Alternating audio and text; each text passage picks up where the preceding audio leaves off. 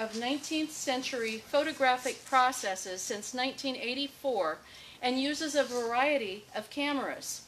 Greg holds a master's degree in technology education from Cal State Long Beach, specializing in photography, graphic arts, computer software applications, and technical writing.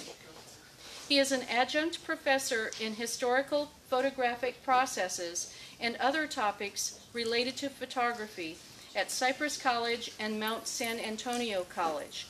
In addition, Greg has been involved in conservation work for the National Park Service in Death Valley, has lectured on the history of photography and related processes, fine art processes, and printing processes at the Los Angeles and New York International Art Expositions, and also in Australia.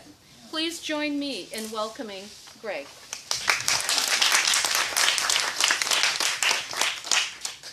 I also want to introduce my wife, Lanny, who's back in the back there. Yes. Once again, thank you all for coming here today. I met Rebecca when we first moved out to Temecula about 6 years ago, and we kind of changed, crossed paths several times. Most recently, I'm helping the Historical Society here do some background research into some of the old vineyards that are here that date back more than 50 years, so those of you who know what's going on there. And our biggest stumble here is trying to get a 18-week course, which is typically now taught in 16 weeks, to you in less than an hour. So I do get that teacher tone to my voice really quickly. Lanny just ignores it, but that will, and we're going to be going really, really quick, so I appreciate your patience with this. Because of the time constraints also, what we'll do is, if you would like to ask some questions, let's wait maybe until after, unless it's a burning question that I can get a real quick answer to. Otherwise, a 20-minute answer is not going to help anybody. So, okay? And once again, a reminder for those who might have just joined us, I'll be handing out original artifacts. These are original photographic processes. They are fragile. Most of them are one of a kind. They're the physical thing that was in the camera. So I am one generation away from whoever or whatever is in that particular photograph. So if it's in a plastic container or wrapper, please don't take it out of that. There will be maybe a time or two where I'll pass out something where you can actually kind of feel it. Just use the fingers that you weren't eating the cookies with, if you don't mind, please. I got into the old processes many years ago when I was doing the LA and New York art expos. A close friend of mine who since passed away was working in what's called mezzotint, similar to aquatint, only a whole lot more difficult. And the mezzotint process, I knew I couldn't do it because it's a very laborious process. And I was trying to figure out a way to do it photomechanically, because at that time I was studying photography. I eventually found out that there was one process called photogravure, which is very similar to it, and that was the first process I learned. Now, in typical fashion for me, now with the hindsight of 30 some odd or close to 40 years, I now know photogravure is one of the most difficult processes to do, and you don't know until the end of the third day that you screwed up on the first day. So that's where I started with all of this. And everybody has the brochure, right? Mm-hmm. Okay, good. So feel free to go along with that. The problem that we had in the beginning is they understood the optics of how a camera worked. Matter of fact, the earliest form of a camera was called a camera obscura. We could take, during the daylight, block out all the windows and the doors here and put a small quarter-sized hole in one of the black plastic or whatever it is that's covering the walls, and you would see projected on the other side of the room, upside down and backwards, a view of what was going on the outside. I used to have a piece of property in Westminster. I could never figure out where the hole in the garage was, but if I would go out in the garage at the right time of the day, I could see my car in the driveway projected on the inside of the garage. The problem they had in working with this is they could not capture the image with something that we now call photosensitive, and if they were able to capture it, they could not stabilize that image, and it would just continue to get darker and darker and darker. There was a gentleman named Niepce who was out of France, that was working with the very first process. The very first camera, photographic image that we know of was done by him. It's at the University of Texas in Austin. I've actually seen that one when I was through Texas one time. I made a point to go see it. Very small image. It was not very practical. The exposure was 8 hours long. Niepce eventually got in contact with Louis Daguerre. Daguerre was Niepce was kind of a scientist. Daguerre was a showman. He was the inventor of the diorama. Some of you may be familiar with dioramas that they have in libraries and sometimes museums, where you've got a painting on a wall and there's objects and things half coming out of the wall and then things in the front wall. He's the one that came up with that. He and Niepce got together. In typical fashion, though, neither one of them wanted to tell the other person exactly what they knew and what they didn't know. But eventually, they formed a partnership. Daguerre was more of the showman, and Niepce eventually dies. Daguerre continues the work. They were working on a copper plate that was electroplated or layered with silver, and you would put that in what was called a fuming box. And what you have, let's flip on the first page here, on the inside, positive process right here, daguerreotype. And it would go in this fuming box with iodine crystals in there. And those iodine crystals would then form a photosensitive material in there.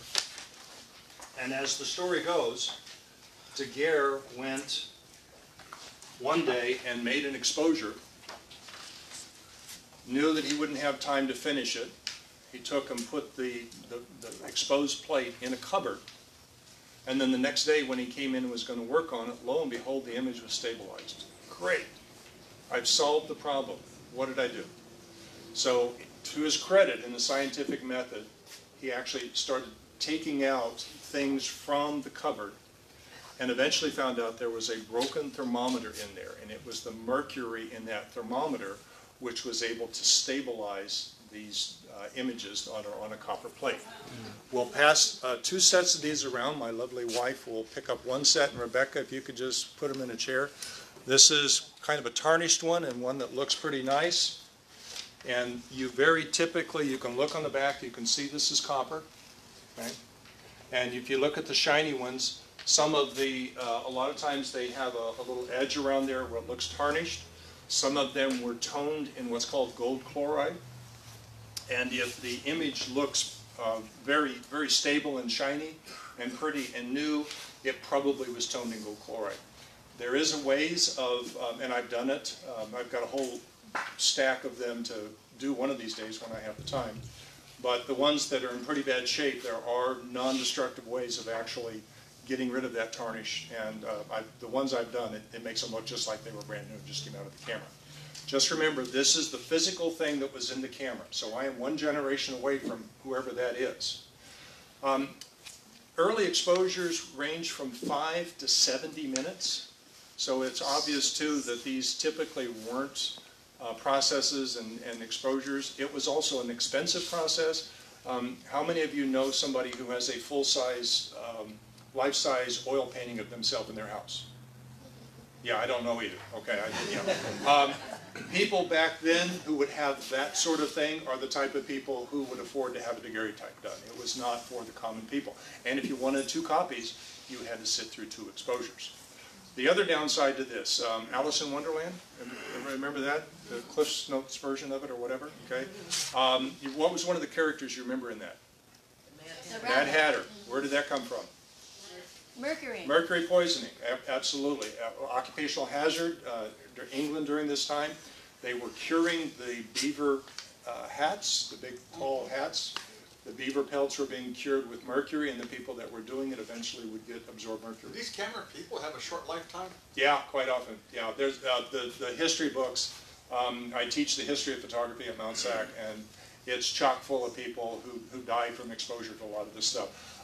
When I was in Australia, there was a gentleman who was very proud of the fact and that he had done traditional daguerreotypes without any precautions, and he very graphically showed me how many teeth he had lost from, it's like, first of all, too much information, and I doubt you know, how much smarts you have, because this stuff was pretty nasty. Yeah, yeah. And each one, once again, was a one-of-a-kind image. Now, they often reference these as a mirror with a memory. So when you're looking at this, depending upon how you look at it, you kind of see it flips back and forth, and sometimes it looks like a mirror, and then you can see maybe a little bit of an image. That's where that mirror with a memory comes about. It's a very, very fragile image. Even if you have clean hands and you touch the surface, the oils, even if you just washed them, there's oils and acids that will transfer to that. They reference that as fragile as a butterfly's wing. And this is part of the reason why generally they are encased. There is a mat that goes over that, a piece of glass that goes on top of that, and quite often they would tape it. Here's an example of one that's been taped. I think I've got another one to pass around. Yeah, we'll pass just one of these around. I'll just show you. You can see that there's tape on the back, and this is another indication of what the provenance. This helps us. How many genealogists do we have in here? Okay. How can you prove this thing happened during that time? Well, the fact that it's got this tape on there that looks pretty old, even though this one is in remarkably good condition, it's just as shiny as it probably came out of the camera. It's absolutely gorgeous. And we'll do a close-up of the front, and then I'll flip it on the back again so that you've got that. You can see the tape that's on there. So I know that this is an original one. And that tape, they kind of taped the edge of this sandwich, as it were, and then they put this metal binding around it, and then they would put it in a case. So that's part of what also added to the expense of all that. You typically had a variety of different cases. Earlier ones were a silk or satin. Later ones might be a felt type material that they would take a branding iron and heat it up and put this little image on there. I'll pass these around. Now notice these seem very lightweight. This is some inexpensive balsa wood, lightweight pine that goes into constructing that. I purchased one not too long ago that had been in a fire, and that the covering on there that looks like leather, it's not. All that is like a paper mache. And that started to peel away due to the fire. And underneath it was a newspaper.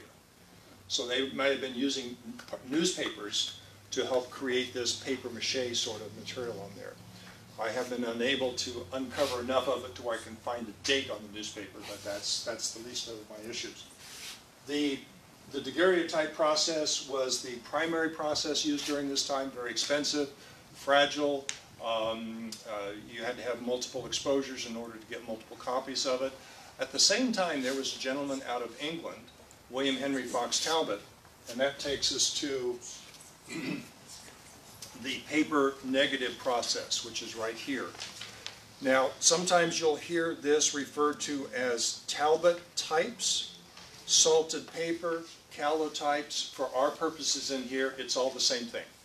What Talbot was doing is he was taking writing paper, which typically has a harder surface on it than regular paper, and he would take nothing more sophisticated than gelatin material. Same thing if you buy Knox gelatin in the store, it's the same stuff. It's one of my favorite processes. And then you would coat that gelatin with some salt in it, regular table salt, coat that onto there, dry it, put on a second coating of silver nitrate, and then you would expose that into the camera, and now you had a negative. It was a paper negative. And from that paper negative, you could make a lot of copies from that relatively inexpensively. There was a lot of friction between Daguerre and Talbot.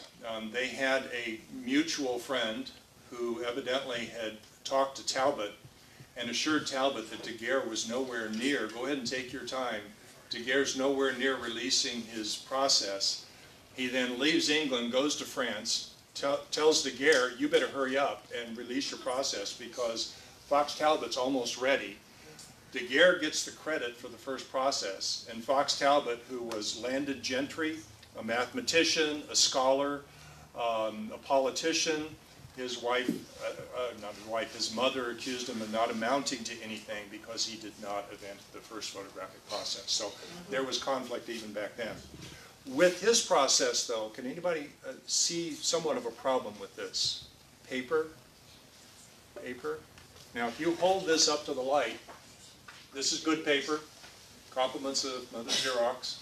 You hold it up to the light, you can see a little bit of a paper texture to that texture behind there. Well, when you make copies onto more of this photosensitive paper, it's not as sharp as it would be with this daguerreotype. So you had the daguerreotype that was expensive and fragile and it was heavy and it had to be in a case, and you had the salted paper process, which was much less expensive, but at the same time it wasn't quite as sharp as it was. And of course the typical consumers, being the fussy people that they are, they said, well, I want something that's sharp and inexpensive. Enter the wet plate process. 1851, Frederick Scott Archer develops a process where, and it gets its name because, first of all, you had to have a plate, a glass plate, that was the same size as your final image. There was no enlargements back then. This is roughly an 11 by 14, so it had to be taken on a camera that had a glass plate that was at least this big. And what they would do is, in a darkened room, they would take this collodion had the viscosity of Karo syrup or motor oil, depending upon what you're most familiar with. They would pour it onto the plate, they would evenly distribute it, let the excess drain back into the bottle, take this, put it in a bath of silver nitrate till it gets a creamy color, take it out of there, put it on a rack, let it drip dry, take it out of there, put it on a film holder. That was the same size as your final image. Go outside the tent, go over to your camera that was already set up, put this in there, pull this out, which exposed the plate, make your exposure, close this back, go back into the tent, and you had to process it before that emulsion, that photosensitive material, dried. Once it dried, it wasn't photosensitive anymore, hence the term wet plate. If you've ever used, I think it's called Magic, yes? Brady used that in his school. Yep, right? yep, we're not there yet. Yep, we're getting there. If you've ever used, I think it's called Magic Band-Aid or Liquid Band-Aid, the stinky stuff that's, and if you've ever been around the movie industry, a lot of times they still use that to create scars, because when you coat it on the skin, it kind of puckers the skin a little bit. Flexible, transparent, waterproof, it was a great material for that. Excuse me. And these wet plate cameras, there was a variety of different processes that were developed using this collodion process here. We also had a form of a positive. Technically it's a negative, but we think of it in terms of a positive, called an ambrotype. And I'll pass one of these around to you. Do you want a water? I've got one here. Thank you, Rebecca. Ambrotype is on glass. If you hold that up to the light, you can see right through it. That's because the backing on this is starting to deteriorate. Earlier ones, they would put just a piece of black construction paper behind there. Later on, they thought, well, why can't they just take some paint and just paint, which is what's happening with here. They painted the back of it. And then they eventually realized, hey, I could take and put that on a colored glass, and that colored glass would accomplish the same thing. I will do this with a caveat right now, that if you go into an antique store and do this, you will freak out the antique store owners. Okay? But if you have purchased one of these, or you have one of these in your collection at home, let me show you how you can take the images out, because sometimes you can't tell the difference between an ambrotype and a tintype, which we're going to talk about in just a second. Take the image, turn it upside down, tap it, and it typically falls right out. Sometimes, if it's really in there, you've got to tap for quite a while. But in this particular case, I then hold this up to the light, and I can see it's an amber-colored glass that's directly through there. So this would be another ambrotype. This one, and once again, I'll pass this around. Please don't take it out of the case because it may fall and crash and burn. But this is in what's called a union case. It was not a union in reference to the North and the South. It was a union case in reference to an early form of plastic. It was a union of sawdust, shellac, some sort of pigment, whatever color you wanted. It was heated up, put into a mold with hinges on it, and now you had a much more durable case. This would be an upcharge for typically those things. You're formulating the question. I can see it all the way over. No, you okay? All right. You have a big question mark above your head. Yeah. Oops. We also had another process using this same collodion material. So collodion was used for the wet plate, it was used for the amber type, and it was also used for the tin type. This is what's called a whole plate. If we flip to the front of your brochure, you'll see here it talks about the daguerreotypes and the tin types, and here's the sizes of those, right here. And you'll notice it's got one that says a whole plate. A whole plate was 6.5 by 8.5. And if you had a plate that was half that big, guess what that was called? A half plate. You take half of that, a quarter plate. A half of that, you've got an eighth plate, etc., until you get down to the gems. Now, this is called a tin type. What kind of metal do you think this was on? Tin. You'd be wrong. It's actually on iron. And how do I know it's on iron? Because when you put them on a magnet, tin is not magnetic. How did it get the name tin type? Well, if you look at these carefully, you'll see that they're not really square. The edges are not square. It's not perpendicular. They would take tin snips and cut these down. The good news is you actually had a way. Now this was a much less expensive process, and you don't have to put these into cases. Quite often they would do that. I'll pass some of these around. You would have what's called Potter's patent paper holders, which is always a fun thing to say really fast. And I'm going to pass, let's see, I've got one more. Oh, yeah, one tin type by itself. Okay. So what we have here is some of these. Here is our tin type by itself. Here is a Potter's patent paper holder. Earlier ones, you can edit that out later. Earlier ones were printed, later ones were embossed.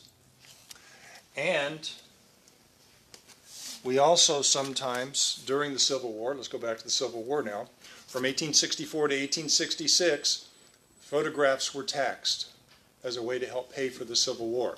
So if you see what's called a tax stamp on the back, this was not something that you would mail it, you would be paying a tax, and typically you have writing on there where they canceled the stamp when they put it on there.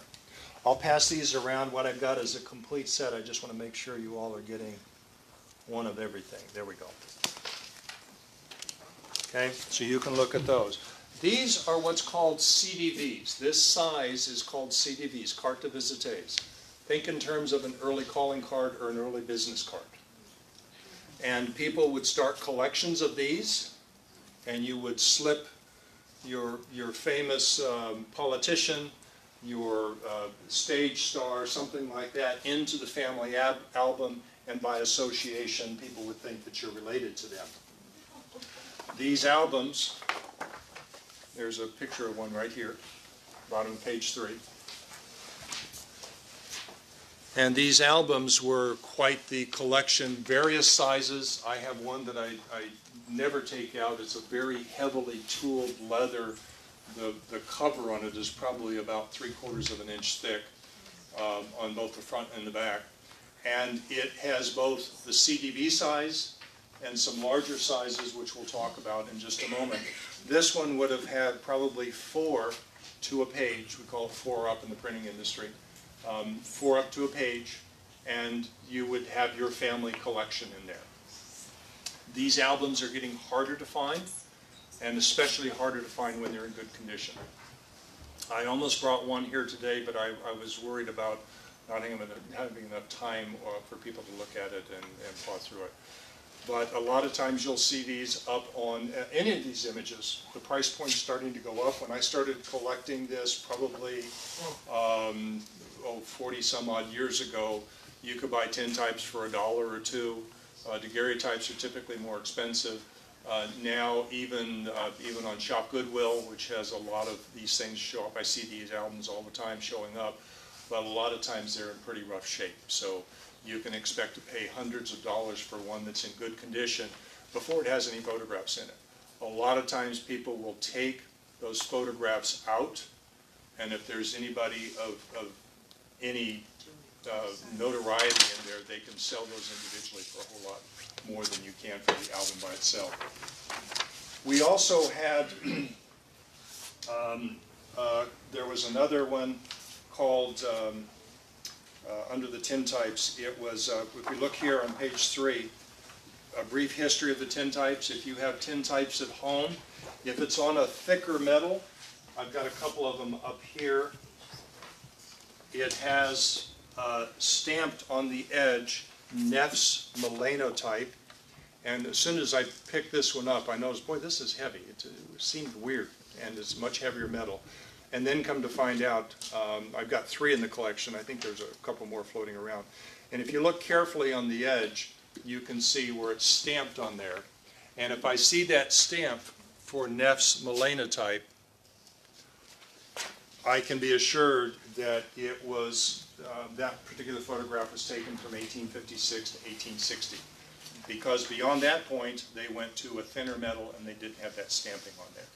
So these are some of the tools that might help you try to evaluate the age of them.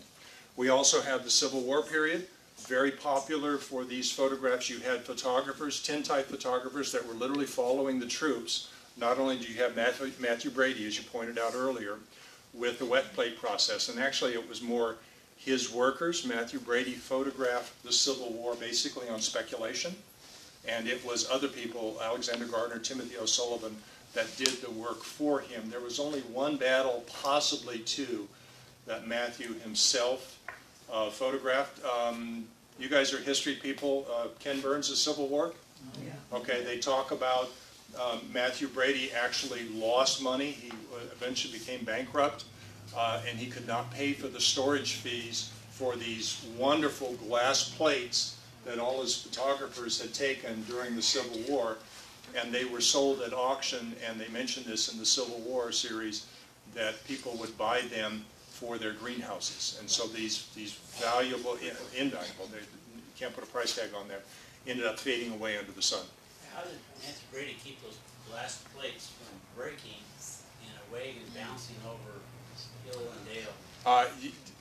You know, you just store it the best you can. There's a story of Timothy O'Sullivan running around what we now know as Yellowstone, and the mule that was carrying his finish plates crashed and burned off the side of a hill, and he had to go back to civilization, buy all new plates, and go back out. So when you complain next time because your cell phone camera is a little bit heavy in your pocket, it could be worse.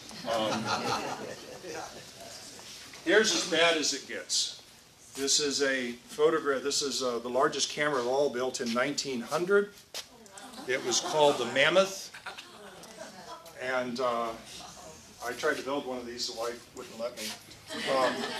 I don't understand why not. Camera weighed 1,400 pounds when loaded with its 500-pound glass plate holder. It was 4.5 by 8 feet. Was the size of the negative. It was designed for a railroad company that wanted to have a single perfectly detailed portrait of their new luxury train. It operated by a team of up to 15 men. So you think you got problems. Okay. So, yeah, And did it work? Yeah, no, I haven't seen any images from it, but supposedly they're around somewhere. But these glass plates, when I got into this nonsense, eventually I wrote a 4-level class at one of the colleges, and which the photogravure was the last process that you did, as we mentioned earlier, and you had to take, you know, class 1 before you could take class 2, et cetera, et cetera. And one of my students decided he wanted to do a wet plate process, and I go, okay, Glenn, knock yourself out.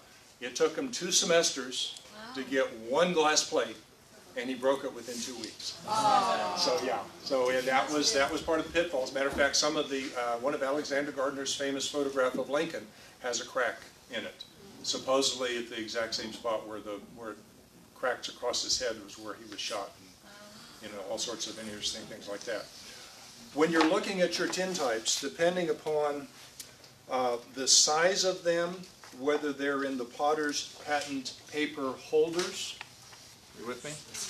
Yeah. Yep, okay. There was a brown period where it was kind of a chocolate colored, a lot of rustic props, wooden fencing, tree stumps, bales of hay, these sorts of things. And then you had the gem period as they start getting smaller and smaller. They actually had, excuse me, they actually had cameras that had multiple lenses. So you could actually take a whole plate, put it in the camera, and the greatest number I've ever seen was 16 lenses to there. So you could make one exposure, get 16 little pictures, and then send it to the guy in the back for processing. He's cutting them out with his tint snips.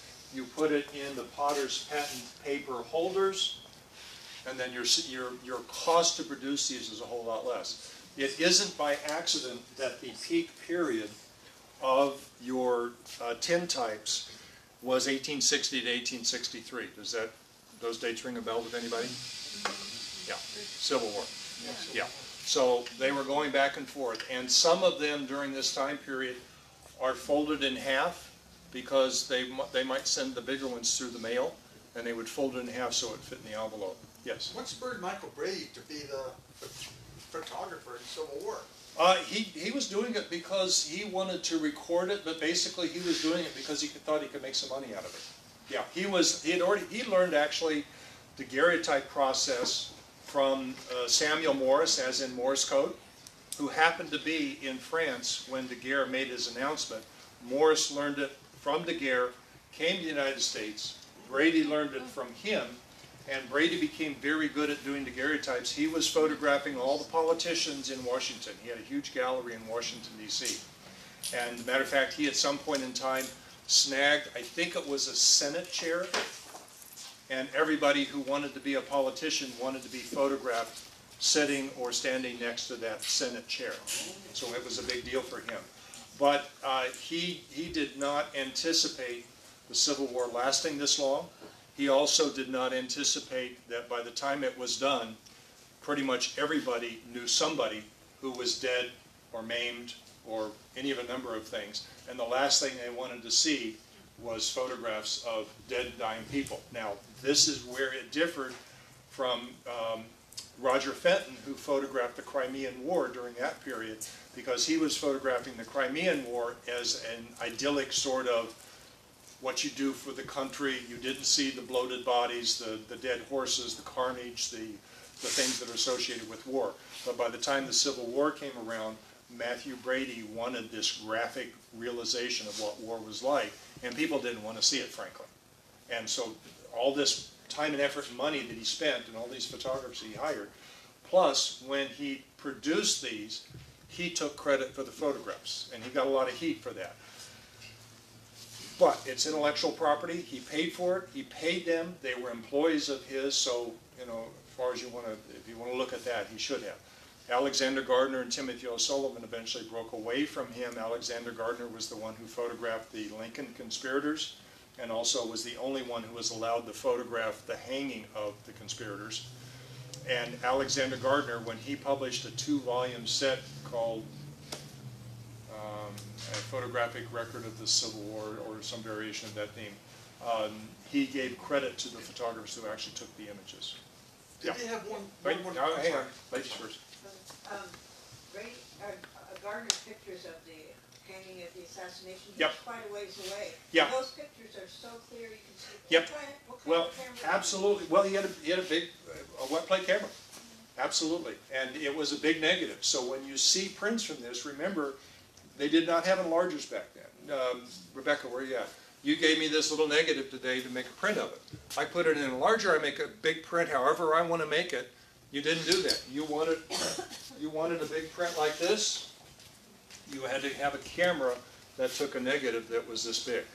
And so therefore the quality of that, which is why I still run around with an 8x10 and sometimes larger cameras, because yes, I know I can do it digitally, I understand, but I'm the purist in that sense. Yeah. Was there more than one camera at the execution of the conspirators? No, he was the only one. He was the only one allowed to photograph it. Now, was there another one? Did somebody sneak one in? Possibly, but not that I'm aware Well, no, of. because there's pictures of the before, Yep. and then pictures of after. I Yep. thought there wouldn't be enough time for the before exposure. Well, no, those by this time the exposures had gotten down. They weren't 70 minutes long. No. Thank you for clarifying that. By the time you get to wet plates, we are now entering the era where you might have a couple seconds. If something was moving, and by the way, sometimes when you look at these ambrotypes and the tintypes, and you see people standing ramrod straight, and if you look very carefully behind them, you see a little thing between their feet. Well, what they had was what was called a neck brace, and they called it a Brady brace, but near as we can figure out, Brady had nothing to do with it. But you literally, it was adjustable, and it had a little thing that you could sit back, you could rest your head into it. It was kind of a headrest, and a lot of times when you look at these old pictures, you can see that in there. Yeah. Well, then the pictures before, there's people moving. Yeah.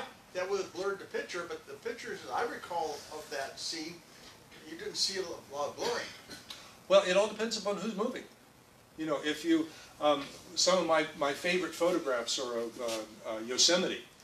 And I was also taking a lot of photographs over in one of the parliamentary buildings over in Europe, over in Germany. People all over the place, but there's no people in my photograph. Because my exposure is such to where the people, it might be a 10-minute exposure. As long as you're moving, you're not going to be in there. But in those photographs, he might have had an exposure a tenth of a second, a half a second. So if it wasn't moving that much, it wouldn't show. But when you look closely at those now with different eyes, start looking and see, are the horses moving? Are there people that look like they're moving? The people that were unfortunately hanged, once they stopped, they weren't moving at all. So, I mean, I'm not making a joke of a terrible thing, but you get my point. And this is, a lot of these photographs during this time, if you see something of a young child and they're not moving, it's probably a post-mortem. Okay? Because how many of you have kids?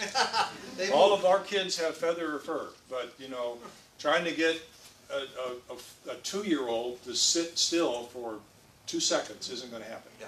So a lot of times you see blinking eyes and things like that. Yes? How did they get the pictures of these little kids you're passing around? Well, by then it may have gotten to the point, remember we had the head braces. You very seldom see people, in a lot of these early photographs, a lot of times they're doing something like this, they're leaning against something, okay, or they've got their chin in their hand or something. It's something to help stabilize that. Start looking at some of these photographs and see. Eventually we get to the point in time where we have this page right here, about halfway down under miscellaneous. Rebecca, how are we doing for time? Okay, perfect. Look under 1870s. Instantaneous exposures, approximately 1/10 of a second.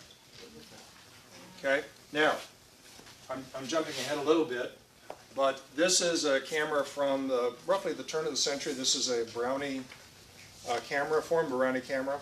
And the reason I want to point this out to you, if you have one of these sitting at home, you may say, how do I get it open? A lot of times there's a recessed button somewhere. And in this particular case, it's at the top. I press that, this comes open. I pull this out. And this has 3 exposures. It has T for time, B for bulb, and I for instantaneous. T for time is when you press it, you can release it, you can walk away, you can come back an hour later, you press it again, and the shutter closes. B for bulb comes from literally what was called a pneumatic bulb. You had a rubber hose and a bulb you'd squeeze, and as long as you squeezed it, it would stay open, and as soon as you released it, it would close. That's where the B on your, if you have a digital SLR, that's where your B comes from. I was instantaneous, listen carefully. It's a 1/10 of a second, give or take. So this camera is about a little bit over 100 years old. I think it was 1913. It takes a film. Did it have f-stops on it too? Yeah, it's got 5. Goes all the way to F1, 128. Goes to F120. The reason being is because this is the size of the negative. And if you had a 35 millimeter camera, your 35 millimeter cameras don't have F128. But this is the size of the film. Typically, if you have these cameras, you can still buy the film. People, it can be expensive. It might run you $50 a roll, but you can still find people who, the hard part is finding the spindles. Because if the spindle's not in there, quite often you'll pay more for the spindle than you will for the whole camera. Okay. What we had also from these glass plates, and we're on the bottom side of page 2, is we had albumin prints. Albumin comes from egg whites, and the albumin prints are very thin. This is one, well, I'll pass this around, and if you just haven't been able to resist, now's your chance. Just touch maybe the upper corner, okay, if you want. And the albumin prints have quite often this yellowish, brownish, in some cases purplish tint to them. Quite often, like this one, the yellow is obvious. And if you compare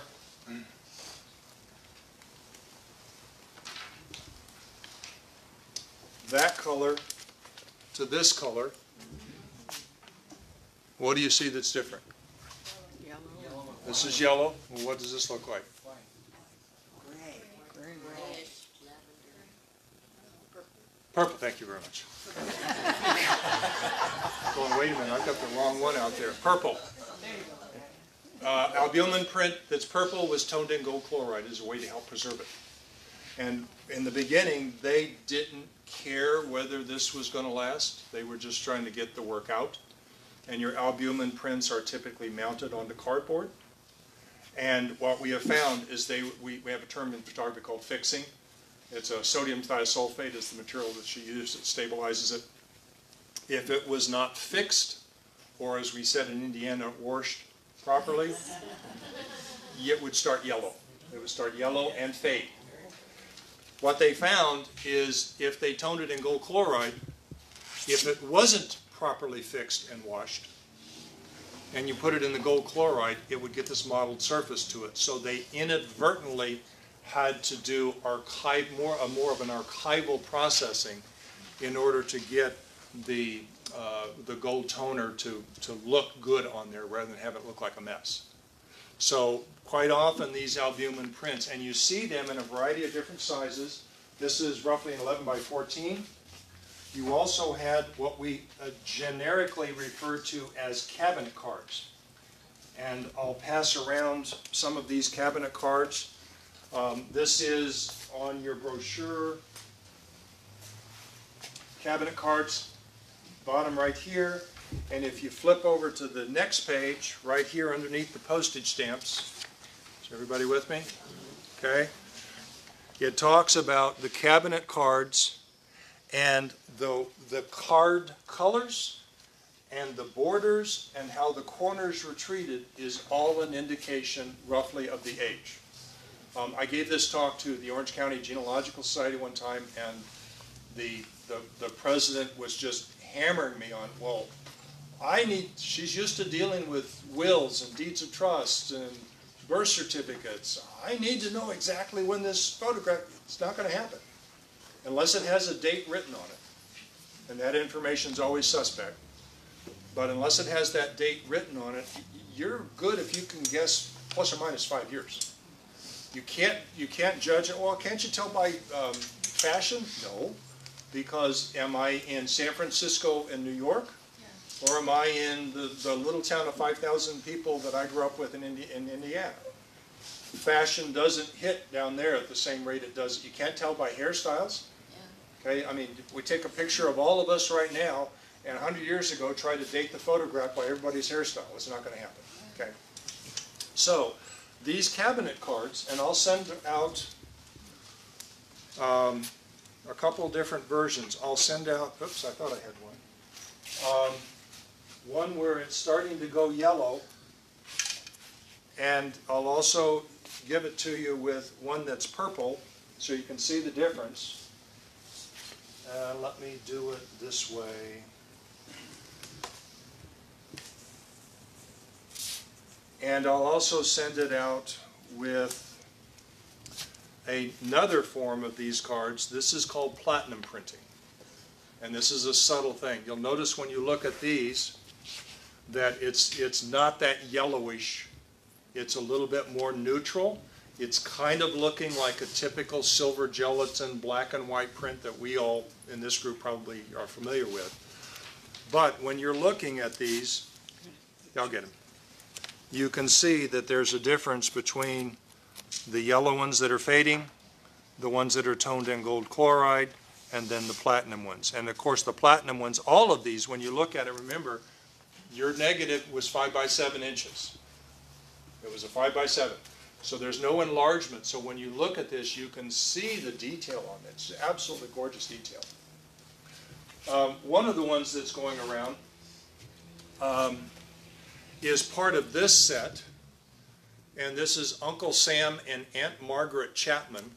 And the beauty of this is we have one where unfortunately somebody beveled the corners, so I don't know what the corners originally looked like, but I'm going to guess it's the oldest one. And then we have another one that's kind of got a plain border, and then we have another one where it's a fancy border. The fancier the border, the more information, especially if it's embossed on the photographer and all this stuff, generally the later in the period it is, the newer that it is. The beauty of this and looking at these is when you look at this, especially when you look at her, on this one, which is probably the newest, she looks younger here than she did here. And what I think they did is they went in and they retouched the negative. They helped get rid of some of those wrinkles that we all have. Okay? And if you, when you look at this, when you look at it, she looks like she's got an orange peel texture to her skin. I have in my collection a bunch of glass plates that are that size, and when you look at them carefully, when you flip it to the side that had the photosensitive material, you can see where somebody went in with the pencil. In some cases, they're adding density to get rid of the wrinkles. In other areas, I've got one where somebody made his mustache bigger by scraping it away a little bit so that he could make her look, yeah, a bushier mustache. We also had, yeah, there was a time before Photoshop. We also had in the 1840s a way to proof these. This is why the term proof gets kind of a bad rap. They would use the cyanotype process, cyan being a form of blue, and the cyanotype process was invented by Sir John Herschel in the 1840s as a way to make copies of his scientific notes. These guys are smart. These are smart guys. Excuse me. Was that the astronomer? Yeah. Yep. Sir John Herschel. Sir John Herschel gave us the term fixer. He's the one that figured out that sodium thiosulfate was the hot ticket. They also refer to it as hypo sometimes, so sometimes when you look at the books they talk about hypo. He also gave us the term negative and positive, and he coined the term snapshot. So you've got the younger generation running around with their smartphones taking snapshots. Well, they can thank Herschel. Okay. So a lot of times you had amateurs. By now we've gone from the inventors to the professionals with the wet plate to now anybody can kind of do this stuff. And the proofing method, cyanotype, is the easiest process. I wish I would have started with that process when I started digging into it. And by the way, when I started digging into this, there was a time before the internet, for those of you who don't know that. And you're hitting the stacks at the library, pulling out books that hadn't seen the light of day in some cases 100 years, trying to make sense of this archaic language. But the cyanotype was also the precursor to architectural blueprinting, also the precursor to that cyan toner that's in your color printer at home. And it was a way to where you took that negative, you slapped it onto some of the cyanotype material, went out, exposed it to sun for a couple minutes, came in and stuck it under water, and it processed in a matter of a couple minutes. You probably showed it still wet to your customer, and he said, "Is that the one you want?" And they go, "Yep." So, okay, then you went back and you made your albumin prints from that. So it was an early way for people to see what the images look like. The map? Yeah, blueprint. Yeah, you can thank Sir John Herschel for that. Thank you for pointing it out. We also had the development of what we call stereo cards, or stereo views. And what you had was a camera. I hope some of you don't have weak stomachs, because one of these is a little bit on the morbid side. You had photographs that were taken with a camera that had two lenses that are about 4 inches apart. And guess what? That's about how your eyes are apart, about 4 inches. That's why we see 3D. So this was an early form of 3D. I love this one. It's not in the best of shape. This is an albumin stereo view of Sing Sing Prison's kitchen.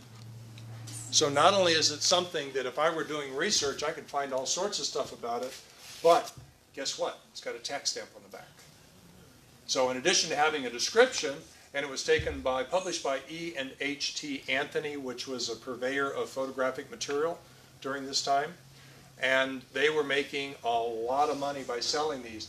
You might not be able to, well, you might end up in Sing Sing, but you might not want to go to Sing Sing because you couldn't afford to, but you could afford to buy a stereo view of some of these places and go see that place by the stereo view.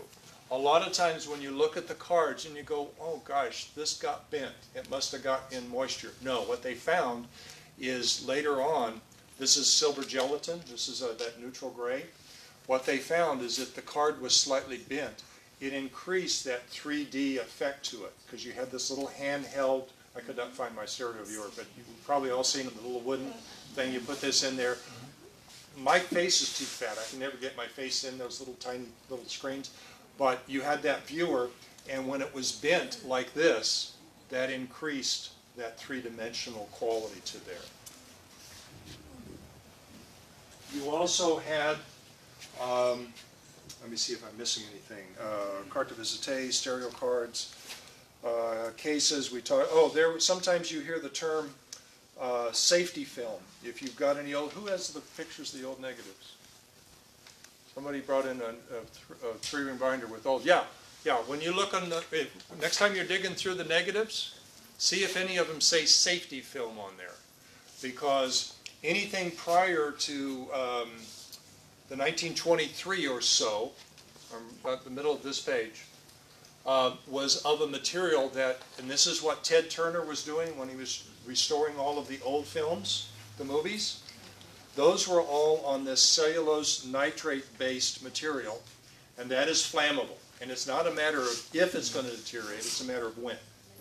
And that material, once it catches fire, and you take the light source, the match source away, it will continue burning. Safety film, when you take a small sliver of it, and usually it says safety film, so you don't have to do this. You take a small sliver of it, put a match to it, take the match away. As soon as you take the match away, the film, it extinguishes itself somehow. It's magic. We also had negatives onto cellulose. This cellulose material is what gave us an early Brownie camera. George Eastman, as the story goes to doing the grand tour of Europe, as I understand it, had one of those wet plate outfits in his luggage. Now, this wet plate material, this collodion, was ether, alcohol, and gun cotton. some pretty nasty smelling stuff. Well, he gets over to Europe, come to find out the bottle's broke in his luggage. So he comes back to America and goes, there's got to be a better way to do this. He buys into, a gentleman named Maddox had developed a dry plate. But the problem with the dry plate is it was not as photosensitive as the wet plate. But now you started getting an amateur market that was coming in, and they would sell these traveler's kits where you'd have this little satchel, and it would have a camera, a bunch of plate holders, a little tripod with it, and you could buy the kit and you could go around on your bicycle and have a lot of fun with these. An amateur market, because you didn't have to mess with the wet plates. Eventually, George improved the process to where the dry plates became more sensitive, but one of his employees developed this photosensitive material onto roll film. Now you've got the Brownie camera comes into play. You press the button and we do the rest. And George made a killing. And you could, all the pictures were round, and they mount them. There was a variety of different materials that were used for the prints, but they would always mount them.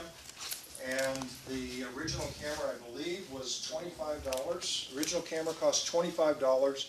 Processing and printing and new film cost $10. And you had 100 exposures on a 50-foot roll of film.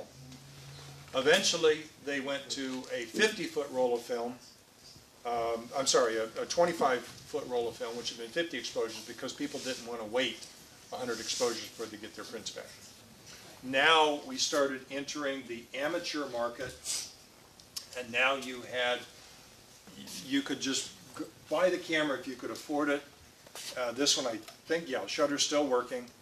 It had one shutter speed. That's it. I think some of them, this might have a, yeah, this has a way, this one has a little button here, and that I can lock the shutter open on this one. And it had a couple different choices for your aperture. Well, this one looks like it only has two.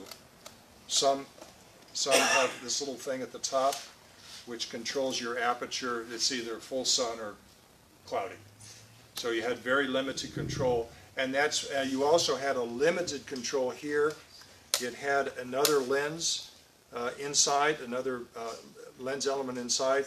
If you're doing a close-up from 5 to 10 feet, you do that, take the exposure, and when you go back to doing your normal exposures beyond 10 feet, you go to there. So they had some variation of being able to focus it a little bit. But so many of these pictures are out of focus. When was that available, or when was that marketed? George, 1890s, let me see, what was the exact date on here? Do I have it on here? Typically, yeah, 1890s, thereabouts. Yeah, yeah, the amateur market, and then it just exploded. What was the model number or the size number of that film they put in there? A lot of it is called 120. It's also 620. 620. Yeah, a lot of them are 620. And if you've got the reel, it's not as hard as people think it is.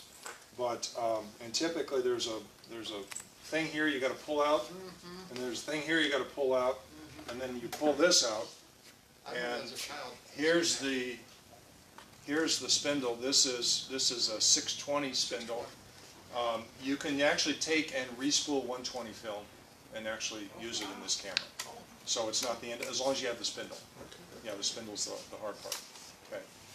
You also have, through the advent of 3D printers, there are people who are now taking a camera like this and taking a roll of that 120 film, and you can put spacers. Take a 3D printer, make a spacer, put the 120, you still have to support it here, so you've got to do some, got to get Bill to help you engineer a way for that film to glide across there, because he's the smart guy. But that's another way you could do this. How am I on time, Rebecca? Yeah, we're done. Okay. In wrapping up, I want to introduce you real quickly. You go back to the front of the page. I one time bought a box, shoebox, literally a shoebox full of tintypes. And the bottom of the tintypes were these two daguerreotypes. You now know what a daguerreotype is. And I was really hoping the one of the young lady holding what looks like a daguerreotype. It's like, really? Maybe she's holding this one. Wouldn't that be cool? Well, no. It's I took my loop out. It's a guy. She's holding it. But it's a very nice image. And then remember how I showed you how to take those out of the case? I took the other one out of the case. And so I want to introduce you to Miss Betsy Barlow. And Betsy Barlow was born in 1784 in Dutchess County, which I believe is in New York. And these three things fell out of the back. Okay? We had a lock of her hair, we had her obituary, and we had a letter written by her pastor, Rochester, New York, November 11th, 1849. That's where George Eastman was doing his thing, in Rochester. Okay, and where Mother Xerox ended up being, but let's not go there. What did he write? The bearer, Miss Betsy Barlow, this was Rochester, November 11th, 1849. The bearer, Miss Betsy Barlow, is a beloved member of the Second Baptist Church of this city. As she expects to be absent a few months, she is hereby commended to all sister churches and to all who love our Lord Jesus Christ. Signed, I think it's Henry Davis, pastor. But she was born in 1784. She lived to be 100 years, 2 months, and 22 days. She was born when the framers of the Constitution were still around. Wow. She lived during the Spanish-American War, through the Civil War. She died, I found her, I like telling people she was born in the 18th century. She lived in the 19th century. I found her in the 20th century. She's now part of the 21st century. So she's lived 4 centuries. And when she died, she was the mother of 8 children, of which 3 are living, which means 5 died. Yeah, that's a whole different thing. Okay. And somebody has suggested, oh, why didn't you have her genetically tested? Well, I don't think there's any roots to the hair. That's one problem. But remember, this was somebody's family history that I found in the bottom of a shoebox. Wow. Everything you've seen today, none of it's mine. I don't have this stuff from our family. The only thing I have that I know was what's called a crayon photograph, oval frame, bubble glass. Looks pretty rough. Those are called crayon photographs. They got not in the Crayola sense that we think of a crayon, but it was pastels, charcoals, very rough form of making enlargements. It was an early form of making those enlargements, and that's why it looks pretty rough, but you can see there's some detail in there that does give you the fundamental of a photograph. So I wanted to make sure that I introduced her before we cut. Rebecca's kicking me out. Oops, wait, yeah. I don't see like a viewer on those cameras. How do they know? Those actually they had a thing called a ground glass on the back, and that's when you have the little hood thing. You see people doing that, right? I still have one of those cameras, and there's ground glass, and when you're looking at it, everything on that ground glass is upside down and backwards, and after a while, that looks normal. I mean, it sounds strange, and when I'm photographing, I also see it in black and white. I have very good color perception. But I see what I'm seeing on the ground glass. I'm seeing it as black and white because that's what I still do. I still do black and white film. Yeah. Okay. So anyway, thank you guys. If you've got any questions, I got to pack up real quick and then we'll move to the back. Right, so thank you. Thank you, Bill. And thank you for